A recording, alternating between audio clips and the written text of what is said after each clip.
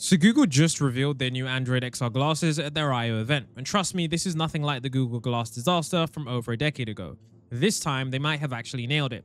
So I'm going to break down everything we know about these glasses, from the crazy AI features to how they might actually change how we interact with technology. And stick around to the end because I'll also share my honest thoughts on whether these are worth getting excited about or if this is just another tech gimmick.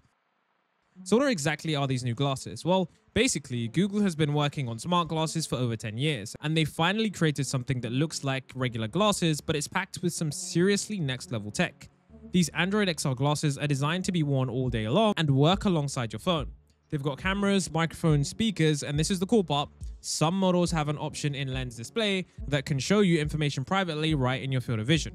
I was surprised to find out that they actually come in 3 different versions. There's a basic model with no display, a mid-tier version with a display in one lens called a monocular, then the premium versions with displays in both lenses, a binocular. Now they support prescription lenses too, so you don't have to worry about having to choose between seeing clearly and having cool tech. Now what makes these glasses special though, is that they're built from the ground up to work with Google Gemini's AI. It's like having an AI assistant that sees what you see and hears what you hear all day long. I mean, imagine you're having your own personal Jarvis from Iron Man, but it's on your face. So let's get into what these glasses can actually do, because this is where it gets interesting. During the Google demo, their employee Nisha showed how these glasses work backstage at the I/O event. The most basic stuff is pretty cool already. You can see notifications, respond to texts, and take photos without ever taking your phone out of your pocket. But that's just the beginning. One feature that genuinely had me saying wow out loud was the visual memory capability. In one demonstration, someone briefly looked at the bookshelf, turned away, and then asked Gemini what was the title of the book on the shelf behind me. And the glasses actually remembered and told them. I came across another article that also mentioned how the glasses can even help you find your lost hotel keycard. And as someone who's constantly misplacing things, this alone would be worth it for me. Let's actually step it up a notch with something we call memory. For a rolling contextual window, the AI remembers what you see without having to be told what to keep track of. So you guys may have noticed I snuck a peek back at the shelf a moment ago. I wasn't paying attention, but let's see if Gemini was. Hey, did you happen to catch the title of the white book that was on the shelf behind me? The white book is Atomic Habits by James Clear. That is absolutely right. Now the translation features a next level too. The glasses can translate the text you're looking at in real time. But what's even more impressive is that they can translate spoken conversations on the fly. During the demo, 2 people were speaking different languages, one in Hindi and one in Farsi, and the glasses were translating everything in real time with subtitles. It's kind of like having subtitles for real life. Nishta and I are going to speak to each other in our mother tongues. Nishta's going to speak Hindi. I'm going to speak Farsi, very poorly. And you'll see the feed from both of our glasses back here. And so you can all follow along. We'll show an English translation in real time. Okay? Let's give it a shot. Fingers crossed. بسیار خوب. حالا میتونی ببینی حرفای من ترجمه میشن از فارسی به انگلیسی.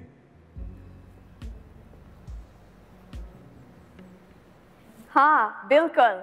अब मेरी पूरी दुनिया खुल जाती है और मैं सब कुछ समझ सकती हूँ आसानी से. حالا میتونی با همه آدمای دنیا صحبت بکنی و برای مامان و بابام ببخشین. فارسی من خیلی بده.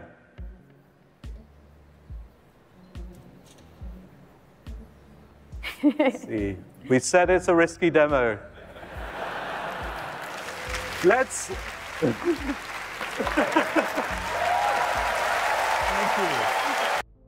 I also learned that the navigation features are pretty sweet. Instead of staring down your phone while walking, the glasses can display turn-by-turn directions in your field of view, with 3D maps overlaid on the real world. It's like having the navigation from a video game, but in real life. And get this, when you take photos with the glasses, you can instantly see the preview right in front of your eyes. No more taking out your phone to check if everyone's eyes were open. Hey Gemini, what have I missed in the besties group chat? Nee and Sarah are discussing meeting later today at Gio's Pizza to celebrate Kelsey's promotion and are wondering if you can make it. Are there any vegan options there? Yes. Reviews Now, rave about let's the actually mushroom take a penny look pasta. at the technology Great. behind the magic. Tell the group I'll be there. Oh, and can you send the pic of the blue just to let them know what I'll be wearing tonight? How's this? Awesome. Send it. Is there a store where I can get a card for Kelsey nearby? Serendipity Cards is a good choice. Let's go. So how does all of this actually work? Let's get into the tech side of things. First, I should mention that these aren't standalone devices. They connect to your Android phone, which handles most of the processing. This is actually smart because it means that the glasses themselves can be lighter and have better battery life. According to what I've read, they're supposed to last all day on a single charge, though I'm guessing that depends on how much you use them. The physical design is pretty interesting too. Unlike the original Google Glass, which looks super obvious and kind of dorky, these new glasses are designed to look more like regular eyewear. They still have thicker arms and rims than normal glasses, but they're way less conspicuous than previous attempts at smart glasses. I was also surprised to figure out that Google isn't working on this alone. They've partnered with Samsung to develop the Android XR platform, and they've announced partnerships with eyewear brands like Gentle Monster and Warby Parker to create stylish versions of these glasses. And in the future, they're planning to work with Kering Eyewear too. Now, this is a smart move because honestly, if these things don't look good, nobody's going to wear them no matter how cool the tech is. The real star of the show, though, is how Gemini AI is integrated into these glasses. This AI does not just respond to the commands. It actively understands what you're looking at and the context around you. It can recognize objects, read text, understand multiple language, and even remember things you saw a few minutes ago. This goes way beyond the capabilities of other smart glasses on the market. So what do I really think about the future of AR glasses? Well, I've got to be honest, I was actually pretty skeptical when I first heard about these glasses and I saw the demos a few months ago. I mean, the Google Glass from 10 years ago was so bad that I didn't really have the best expectations coming into this. And I do own a pair of Meta Ray-Ban glasses that are pretty good, but there isn't that much AI capability in them. But after digging into all the features and looking at the expected upgrades across the industry, including Meta and Google, I'm actually genuinely excited for the future of AR glasses. The timing also feels right too. Back when Google Glass came out, the technology just wasn't there yet, especially on the AI side. Now, with the advances in Gemini, more powerful but efficient processors, and better display technology, smart glasses might finally be ready for prime time. And I came across this interesting point in an article that I was reading. These glasses solve actual problems that people have in their daily lives. Need directions, you can look them up. Can't understand a foreign language, the glasses translate it. If you lost something, the glasses remember where you put it. These are real use cases that make your life easier and aren't just gimmicks. That said, there's still some pretty big questions. Google hasn't announced pricing or release date yet, but I can bet you they won't be cheap. The binocular display version especially is going to cost you a pretty penny. And there are also privacy concerns. How comfortable will people be knowing that someone wearing those glasses could be recording them? Google says there's an LED light that lights up when the camera is active, but is that enough? Battery life, of course, is another concern. Sure, they say it lasts all day, but what does that mean in practice? An hour of active use? 8 hours? What happens when the battery dies? Are you just stuck wearing dead tech on your face?